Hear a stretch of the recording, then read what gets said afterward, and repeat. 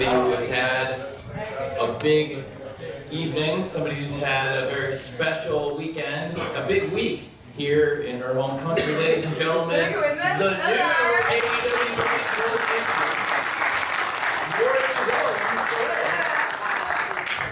Champion. Thank you. Look at me, you guys. Damn, you guys are win this teacher. Hello. Everyone's very quiet in here. Why is it so awkward? Come on, England. You got this. All right. What do we have? Do you have some questions around here for your new champ? Hello, champ. It's Scott Felstead, Muslim Fitness. Great to see you back on top where you belong. Yeah. Can you talk to us about your story and just what an amazing night this must be for you, and also all the kind of physical rehabilitation you'll have had to have gone through and getting back in the ring? Yeah. Just give us a flavour of how you feel. Yeah. I'm not just going to say it just because he's sitting right beside me, but you have no idea how much he's helped me in my comeback and just believing in me and being like, listen, we're gonna go look at your neck and we're gonna see it, and if it's 100%, then I'm backing you 100%, you know, and it was just wonderful.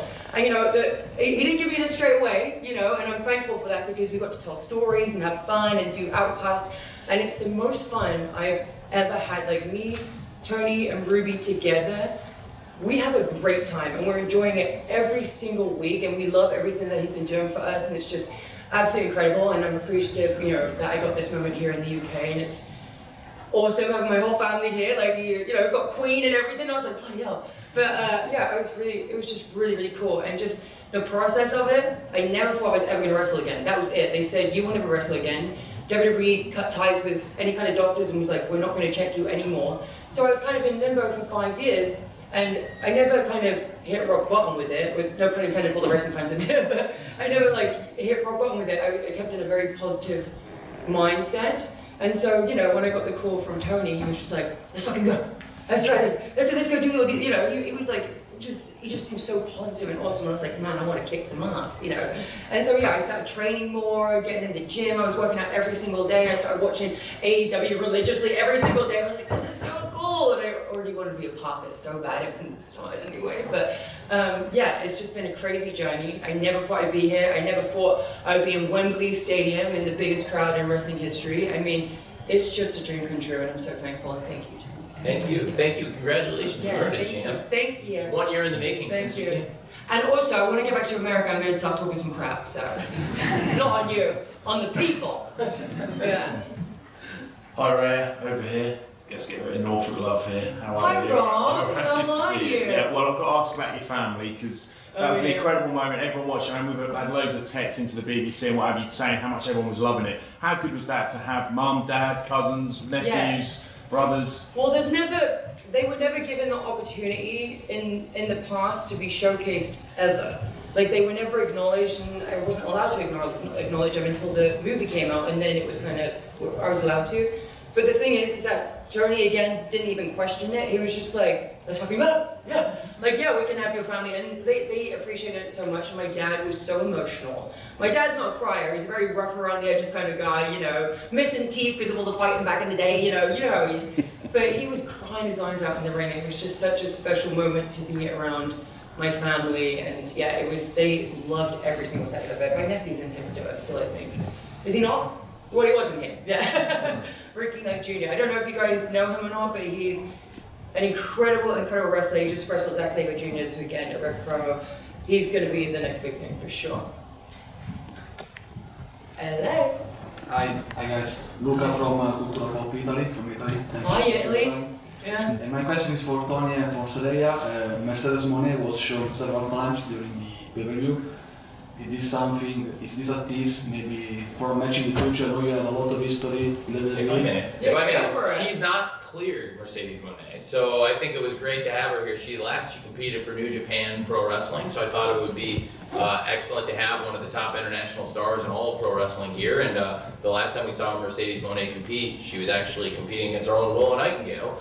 And there's a lot of exciting international pro wrestling. I thought it would be great to have her here to see all the matches, including the AEW Women's World Championship, but she's not cleared since her injuries. I just thought it would be good to have her take in the show.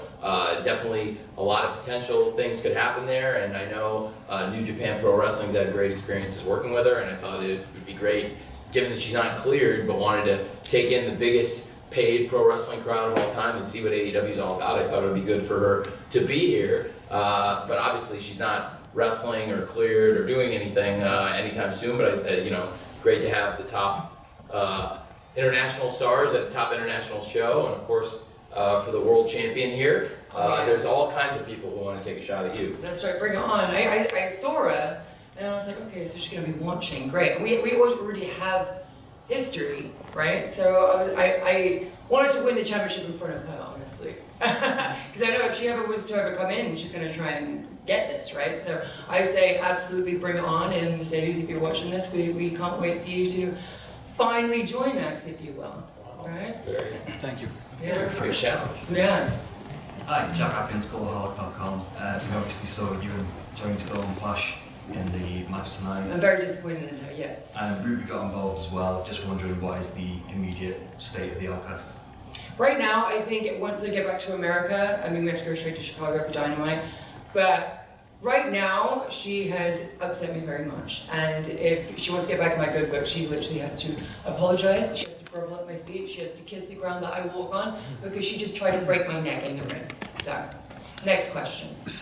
Jamal Nice here for Seconds Out. How did it feel to be walking down that ramp, seeing all the phones, seeing everyone cheering your name, and then to lift the gold at the end of the match? All the emotions coming out of the whole journey that's led you to that moment. What was that like? Well, for some reason I was like, they're gonna boo me, right?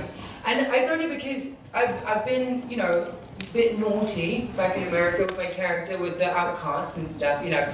So I was like, maybe they'll boo me and I can like lean into it, but I got a good reaction, so I'm like, well, I can't really do too much, you know, bad stuff. But it was really amazing, like, you don't understand that you're walking down the ramp and just seeing a sea of people and it's just like, it never ends either. You're like, oh my gosh. And the fact that it's Wembley Stadium, again, in my home country, it's really, really cool to see because being in Wembley and everyone just assuming we weren't going to do even quarter of it, and then within a couple of days, it was over 70,000, it just felt so good.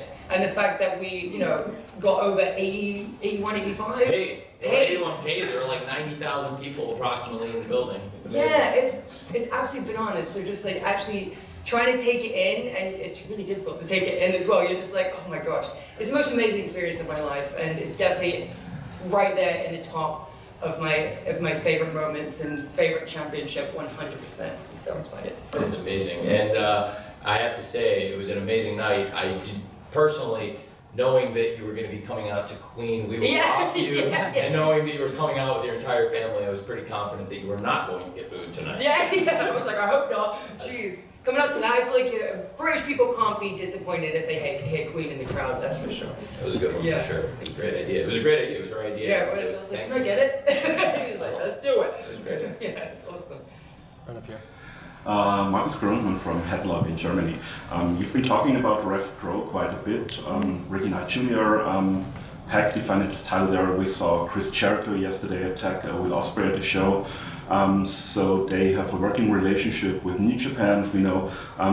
Is there any kind of official working relationship between AEW and Rev Pro, and how about the other major promotions in the UK and like Progress or WXW Germany? I really like Andy a lot, and I've attended Rev Pro and I've worked with them and I've tried to feature their clips in the show, so I would say yeah, we absolutely have a working relationship with Andy and Rev Pro. You know, we're both great partners to New Japan Pro Wrestling, I believe. I've attended a lot of Rev Pro even before there was an AEW. I consider Andy a friend, and I like to help out my friends in the wrestling business, and that means if somebody can make an appearance there and it's not going to affect our schedule or change anything detrimental for AEW, I love working with Rev Pro. And obviously for Saraya to have family there, for us to have so many people that are a part of AEW or people to have a pipeline to AEW, I think it's a great thing. So I support Andy, and I've even, when I've had a chance, featured Rev Pro clips in AEW television just to show their company off and show some of our stars wrestling for them. Yeah, I would love to do stuff with Rev Pro, of course. I saw Sky Blue, actually. Got to be a part of the show yesterday, and she got a great reaction. People absolutely adore her, so I was a little jealous, honestly. I was like, I want to do Rev Pro too, but we were here. Unfortunately, I had to do some Wembley stuff, you know? It worked out pretty well, yeah, but that's definitely something to keep an eye on. We have a good relationship with them. It's a good company. I was glad that they had their record weekend as part of this huge weekend, the biggest weekend ever in wrestling, and I was glad to see other people getting the benefit of that. That's nice, and Rev Pro is a great company, absolutely. Congratulations for both. I'm Ricardo Chan from Chile, South America. Saraya, you remember that you wrestled in Chile a few years ago? South America? How long ago was it? I have terrible memory. I think 7 years ago. Oh my gosh, that was a while back. That's a little bit of a loose cannon. South America. I'm not anymore talking we wrestled. I've been very fortunate enough to wrestle in a lot of places. So I'm sure Chile was absolutely amazing too. Yes, we have a lot of fans. We have to come back there. Huh? We have to come back there, yeah, sure. right? Yes, we have to. That's my question for Tony. When we can say South America is all elite, I imagine that your expansion is going to be in South America that have a lot of fans of wrestling. That's great. Very good question. That's another great market I'd love to visit. You know, we're a company, it's incredible to say AEW Dynamite has not even been on the air for 4 years yet. The 4-year anniversary is coming up it's over a month away. And it's coming up in October, 4 years of Dynamite. The company itself is not even 5 years old. And we've already hit some of the all-time highs. I think today is the highest high in all of pro wrestling.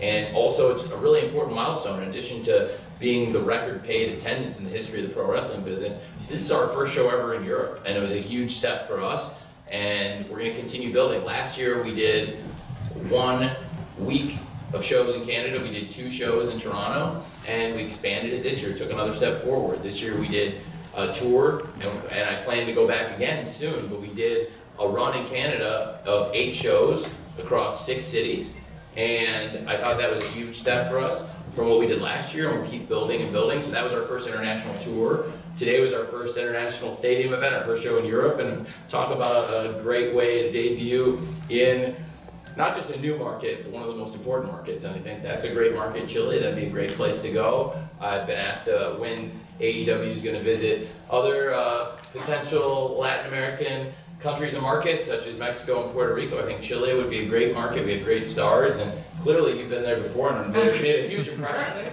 Yeah, that's right. Yeah. It's great. I remember. Hi there, this is Tom Slauson for SE Scoops. First of all, Saraya, congratulations on your title win. Yeah, let's go, World lads. Champion. Yeah. Your story is so well documented. Your highs, your lows. Obviously, you got started when you were 13, I believe. Mm-hmm. What kind of advice, as the AEW Women's World Champion, would you give to the 13-year-old who was wrestling a Pink Power Ranger in her first match? And what advice do you think that 13-year-old could give the reigning AEW Women's World Champion? Yeah, so I would say you have to have patience in this business because not everything's going to happen for you overnight. But I will say what The Rock told me, which I love his advice that he gave me, and it was to stay humble and stay hungry. You want to be able to stay humble enough for people to want to continue to work with you and, you know, get good jobs and have end up with a great boss, you know. But also stay hungry. You don't want to ever get complacent, and that's something that I never stopped doing. So even when I lost my wrestling career completely, I never in my head thought it was never going to happen again. I constantly was striving to try and get back in the ring, whether it was going to take 5 years, which was great, or 10 or 20 or however many years it was. You see me 50 years old and get back in the ring, I was always trying to get back in there. So yeah, I say patient, stay humble, hungry, and save your money. That's important, save your money. Hi, Saraya, Mark O'Brien from bodyslam.net. Hi. You mentioned your cousin Ricky yesterday in 2 matches he had in Progress and Rev Pro. Yeah. You also mentioned your brother Zach and the year he's had. Is there any update on him possibly coming stateside or appearing in AEW programming in the coming year? Well, I think it was something we definitely talked about that potentially, and I think Saraya's family, I'd love to have them involved. They were obviously involved in the show tonight, and she's part of a great wrestling family. It was great to get her family involved in the show, so whether it's here in England or America or anywhere, your family's always welcome, and that's it's a good thought. Yeah, awesome. Yeah, I just noticed that Zach's going to be coming over in a couple of months, so hopefully we can bring him to a couple of shows and see where it goes. Who knows? But we're happy for him. I think it's a very great idea. Yeah, thank you. A few more for Saraya. Go on, John. Congratulations on your win. Seamus Dunn, Bullseye in Ireland. So my question is short. Are we getting a sequel with Fighting With My Family? We need a sequel. Yeah, so there could be something in the future. We'll see. But I will say right now that I am writing a book, and this today was the button on my story. And Tony had no idea about this, but I walked up to him in, you know, the go position, and I was just like, you have no idea what you just done for me, because I've been through a lot, obviously, and it's been, again, very well documented, and it's been highs and lows and everything like that. But I needed something really special, and I wasn't going to let the book go out until something really special happened. And so he just completed my book for me, and it was just... You completed your book. I did, but you... Thank you. But yes. Final question. Hi, Steve Herbert for the BBC. I have to admit, I was going to ask that exact same question about a sequel, so it's a great idea, and the book as well. To Tony, I just wondered, you've obviously announced All In for next year already. Will you be scheduling All Out so close to that next year, and how much of a booking headache has it been for you doing both of these shows? I mean, I love wrestling. I think it's a very interesting situation. By the way, I want to make sure you get a good, since he took your question for Saraya, so I'll answer your question, plus we'll get a good Saraya question too, if that's okay. Thank you. Great. So somebody out there can think of a really good Saraya question on the way out. This is ridiculous. So much of the case study or why I try to do things is like avoiding some of the other things I've seen other wrestling companies do that, you know, probably didn't help them. I tried to look at things that have helped wrestling companies, but we should do that, and things that haven't. And while we haven't always done things perfectly, I do think I try to study history and learn from it. And when you build a great tradition, when you build customer loyalty, and when you put on a great event like this, I really strong belief that this would be a great show tonight. I think it's been the best show we've ever done. I think it was the greatest night in the history of the company. It was not only the most successful business night in AEW by far, and I think the most successful business night anyone's ever had in pro wrestling industry. I think it was our best show, and I feel really strong that we should come back and reward the market with loyalty instead of like doing shows. Some of our shows do move around, and obviously we hit different markets, but I tried to build traditions. And we have something really special that we did tonight, and that's why this same bank holiday weekend, I want people to know, bank holiday weekend, Sunday, Wembley, that's a tradition. In America, a 3-day weekend, Labor Day weekend, they have the bank holiday in America next weekend. It's a very unique opportunity as a live event. I don't want to give up that real estate. Now that we've built this here, I don't want to give it up, and I want to keep it going, and I believe we can do it again. And we've had a great tradition of live events in Chicago over Labor Day weekend, and I want to keep that going forever too. And they're both really important dates on the calendar. It creates a unique opportunity to capture buzz around AEW. Well, this is the first time we've done it, but it is something I plan to do in the future. So next year, All In will be on the bank holiday weekend, August 25th, 2024, and yes, I am planning to run in Chicago Labor Day weekend. Next year, I don't have all the specifics yet, but I do want to stay around Chicago for Labor Day, and now I want to come here for the bank holiday because I think these are great traditions, and just like All In can be something special we can do right here. Hopefully it'll stay at Wembley Stadium for a very long time because I love it here, and it's one of my favorite places in the world. I still can't believe we got to do that in the Royal Box, Carmelo. That was crazy. You know, we've done All Out at the Now Arena, where we're going to have Dynamite this week, the home of the original All In. And this year we'll have All Out at the United Center, which has been a great venue for us since we started doing it. I'm very excited about going there, and we're going to have one of our biggest gates in the history of the company next week. Obviously tonight has been by far the biggest gate in the history of the company, but there's nothing wrong with $1 million live house in pro wrestling, and that's what we're looking at next week. So I want to keep that going because that's a pretty special thing too. We're going to have over 10,000 people and at $1 million gate next week too, so that's great. And I think we have a great tradition as a live event. Even if I didn't sell a single pay-per-view next week as a live event, we'll make money on next week's event, and I expect we're going to sell a lot of pay-per-views with great matches like Omega versus Takeshita that I just confirmed, and the winner of Wednesday's Penta El Zero Miedo versus Orange Cassidy match challenging Jon Moxley to defend the AEW International Championship. I think either one of those is a great match. They both have a very legitimate reason to be pissed off and want to fight Mox.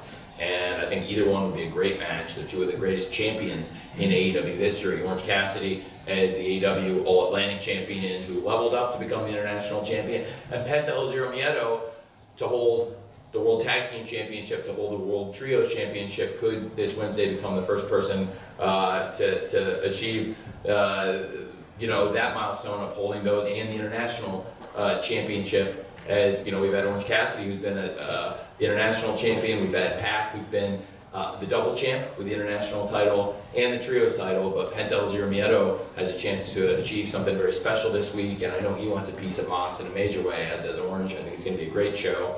And we've announced other big matches on the card I'm really looking forward to, including Miro versus Powerhouse Hobbs, Darby Allin taking on the TNT champion Luchasaurus. Contrary to popular opinion, Christian Cage is not actually the TNT champion. So it's going to be a great event. I'm very excited about All Out, but I'm also very excited about what we built here with All In.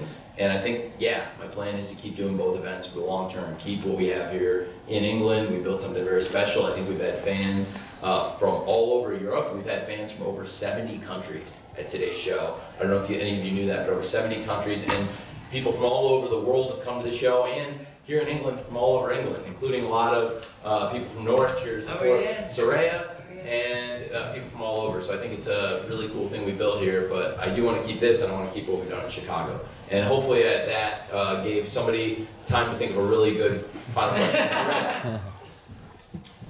Mantle Wrestle Purist, question for Saraya.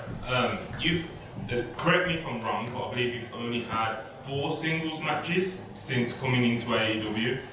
So is that something that you'd be looking to do more of now that you've got the World Championship? And how has it been getting the rust off since coming back? Yeah, so people said to me, oh, Saraya, it's like riding a bike. It's not. It's absolutely not. When I came back the first time, where it was only a year and a half, it felt like it was like riding a bike.